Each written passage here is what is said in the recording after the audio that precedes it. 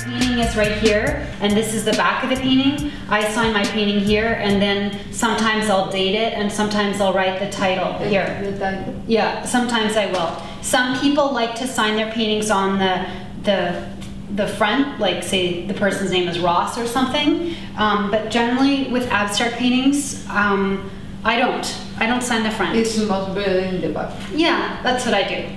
Yeah. You also want to be careful what you use.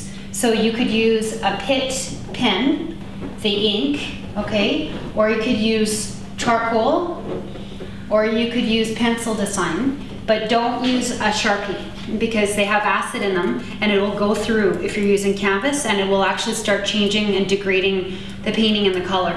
So these things are all okay for using the sign.